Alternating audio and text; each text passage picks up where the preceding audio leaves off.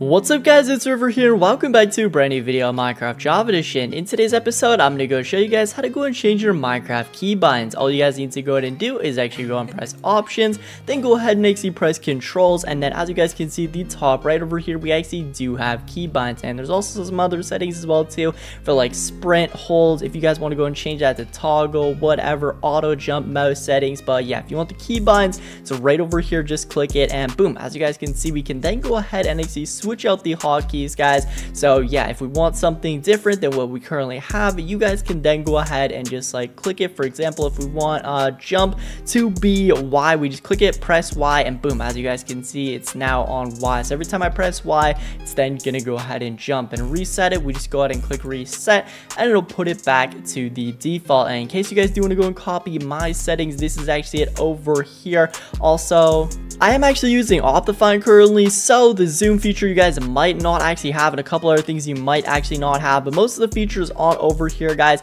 you should actually have without any mods or anything, and yeah, it should basically just be the same. But anyway, that's gonna go and wrap up today's episode. I hope this tutorial was helpful. If it was, make sure to like and subscribe for more.